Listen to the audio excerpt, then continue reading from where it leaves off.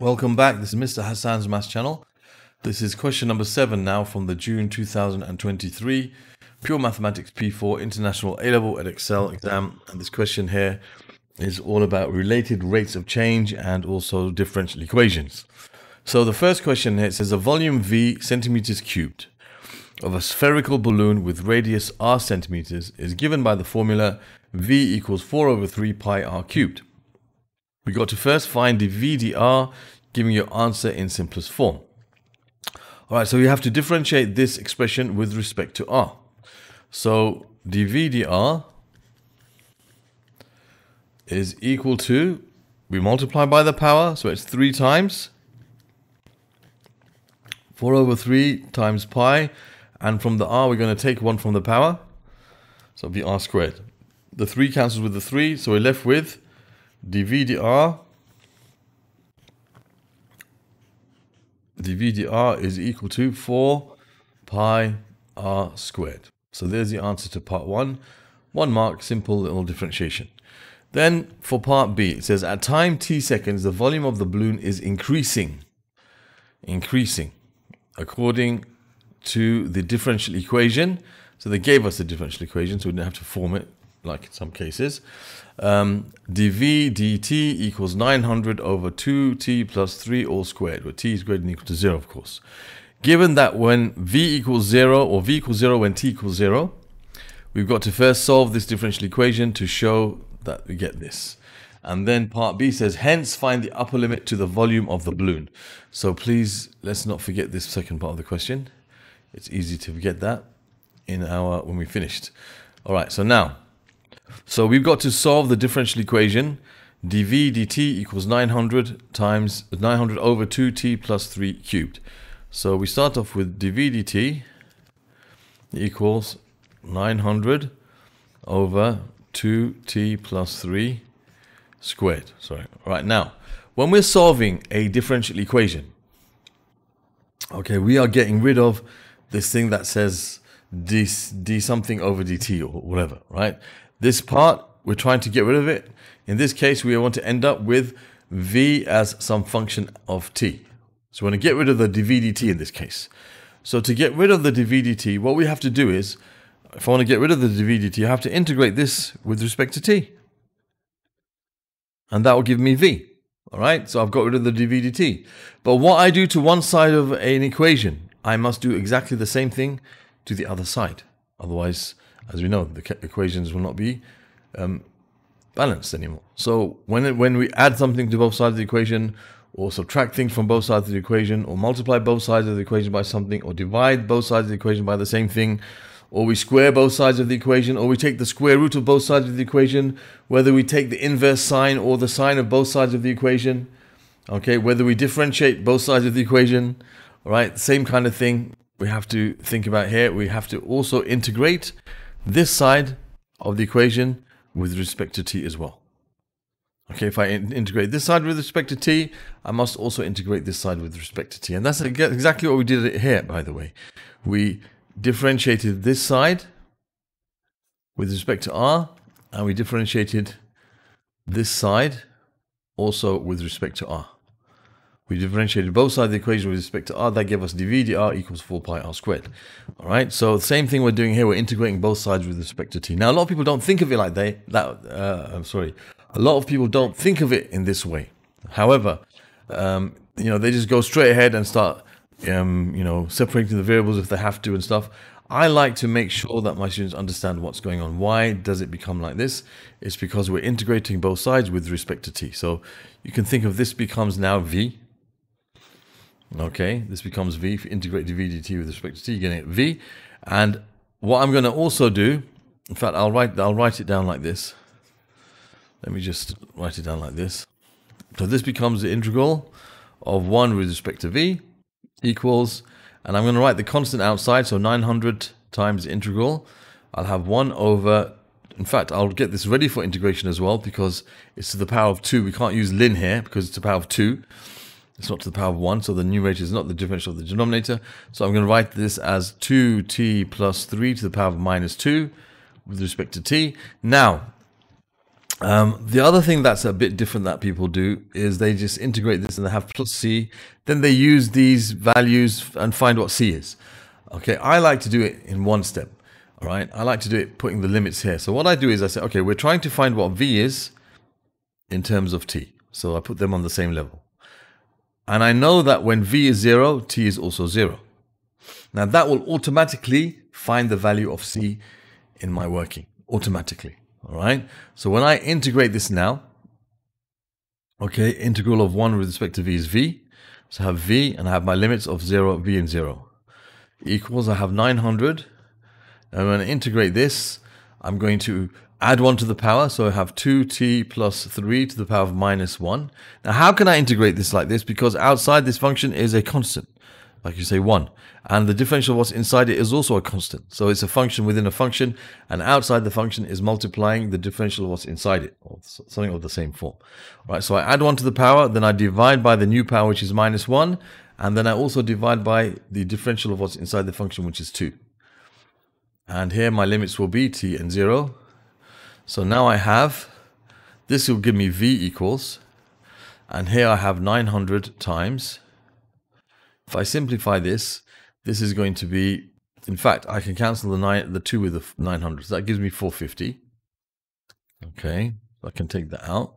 So that's 450 and the minus 1. So I'll say minus 450. Right, that cancels with that and the minus 1. I'll take the minus out. And I'm going to have 1 over 2t plus 3. And I have my limits of t and 0. Okay, so let's work out what this gives us. This is v equals, and I'm going to have minus 450 times. Now I can put in the limits. So I have 1 over 2t plus 3 minus 1 over, that's 2 times 0 plus 3, which is 3. Okay, now remember, we have to show it becomes this. So it looks like we have to make this into one fraction. So you have v equals minus 450 times. Let's make this into one fraction. So this is going to be 3 times 2t plus 3. And that will be 3 minus, and in brackets, 2t plus 3. Okay, so I can say v is equal to, that's minus 450 times. Now this is 3 minus 2t minus 3. So the 3 minus 3 is 0. I'm left with minus 2t over 3 times 2t plus 3. Now the 3 can cancel with the minus 450, give me minus 150. And then when I multiply those together, I get plus 300. So I say v equals, that's 300 over 300t, sorry. That's 300t over 2t plus 3. And I think that's exactly what we had to show. 300t over 2t plus 3. That's right. So there's your answer to part 1. Okay, then it says, find the upper limit to the volume of the balloon. Okay, so we want to find what the volume of the balloon is. Okay, when we want to find what happens to the volume of the balloon when t is approaching a very high number. The upper limit will be what happens when according to this model, when t approaches a very high number. Okay, so what we could do is we could just take this. Okay, this is like a little shortcut thing. You can just put in your calculator 300. Okay, and this is 2 times. Okay, something. So let me type plus 2 times. What I'll do is I'll put 300 times, let's say, 1,000,000. A very big number, right? So that's 1, 2, 3, 4, 5, 6 zeros over 2 times 1,000,000. 6 zeros. 1, 2, 3, 4, 5, one more. 6 plus 3. And see what it gives us.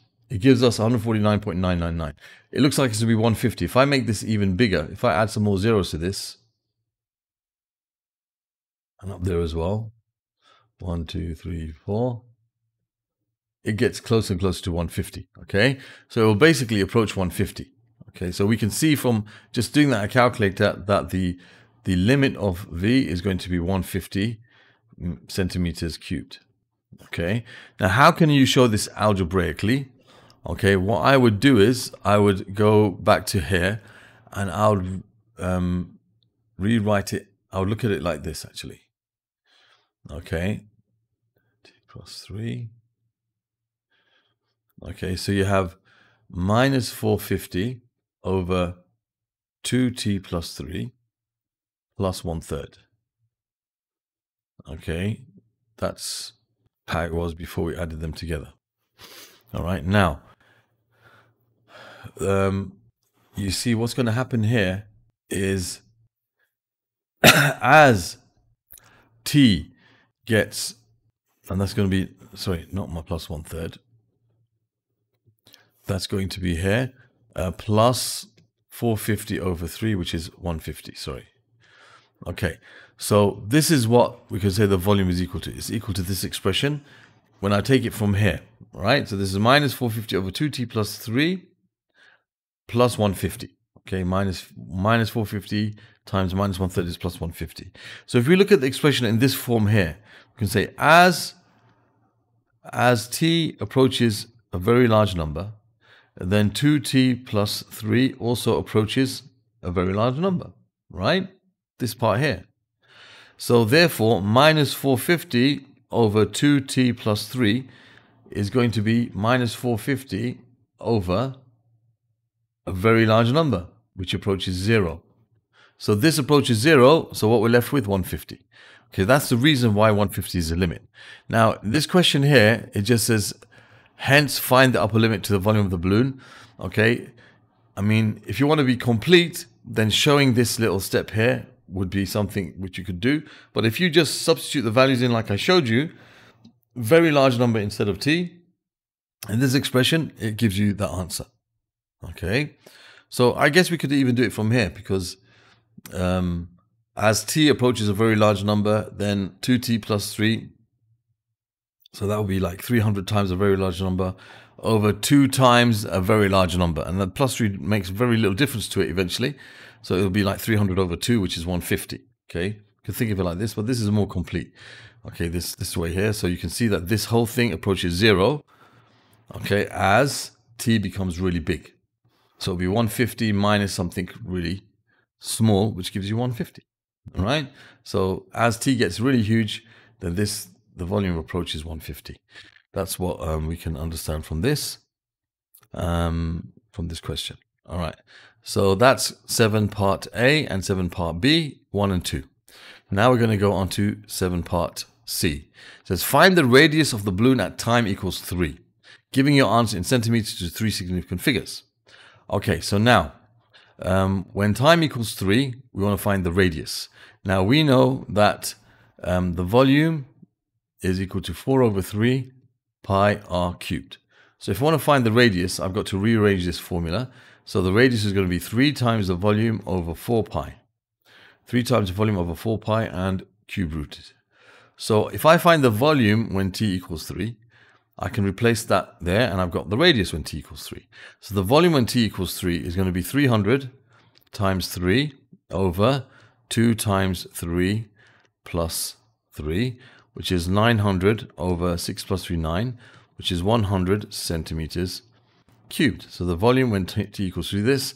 Therefore, the radius when t equals 3 is going to be the cube root of 3 times 100 over 4 pi. Simple as that. So the radius when time equals 3, we can just put that in our calculator. So we have the cube root of 300 divided by 4 pi. And that gives us 2.8794, 2.8794, ... and they want it to 3 significant figures, so 2.88. So the radius is 2.88 centimeters. Okay, so what I'm going to do, in case I need this again, I'm going to store this as A. Okay, so I've stored this answer. Now, part D. Okay, so we've done C. Now part D. Find the rate of increase of the radius of the balloon at t equals 3. So when it says the rate of increase of the radius, that's dr dt. We've got to find dr dt. Now what we're given, what we know is an expression for dv dt. All right, and we have to end up with dr dt. Okay, we know what r is when t equals 3. All right, so that will help us most probably. So if I want to end up with dr dt, okay, then I have to have here dt, well, dr dt. I've got dv dt. I have to have dr and dv. Okay, because I have to end up with dr dt. So the dv's have to cancel out. I'll have to have the dr on top. Now I know what dv dr is. We found that already. In fact, you can find it again. It's very easy. 3 times 4 over 3, which is 4 pi r squared. So I know what this is. I know what this is. Okay, and I know that at t equals 3, r equals 2.88 centimeters. So I got everything I need actually here. So dr dt is dv dt, which is 900 over 2t plus 3 squared, times dr dv. Now dv dr is 4 pi r squared, so dr dv is the reciprocal of that, so it's 1 over 4 pi r squared. So I know that t equals 3, and I know that r equals 2.88. So I saved the exact value in my calculator anyway. So therefore we can say dr dt is equal to 900 over 2 times 3 plus 3 squared times 1 over 4 times pi times 2.88 squared. Okay, so that should give us our answer. So if I stick that in my calculator, I have, in fact, the last answer I wrote down, I got in here was this, so I'm going to just use answer. So 900 over 2 times 3, which is 6 plus 3, 9. 9 squared is 81, so that's 81. Okay, times 1 over, we have 4 times pi, times answer. The last answer I got, which was that r value. And that gives us answer squared. Sorry about that. That should be squared, right? 4 pi r squared. Forgot that. Hold on. That's messed up. Why? Because it takes my last answer. So I've got to do this and just get back to what I had before, which was A. That's safer. That gives us the answer 0.106644. 0.106644. So we can say, therefore, the rate and change of radius with respect to time is 0.0 to what? To two significant figures. So it's going to be 0.11. Yeah, 0.11. And this is centimeters per second, or better to write it this way, centimeters per second. So there's the answer to that last part. That's part D. I think that was a complete question, yes. So that's the answer to this part D of this question number 7 from the January 2023 IAL Pure Mathematics P4 paper. Other questions from this particular paper can be found in the playlist over here.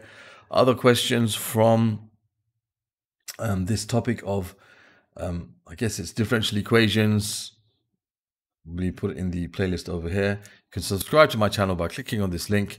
And if you would like to watch a video showing you how to use my channel effectively to find what you need, watch the video that will appear at the top here. Thank you for watching and see you soon.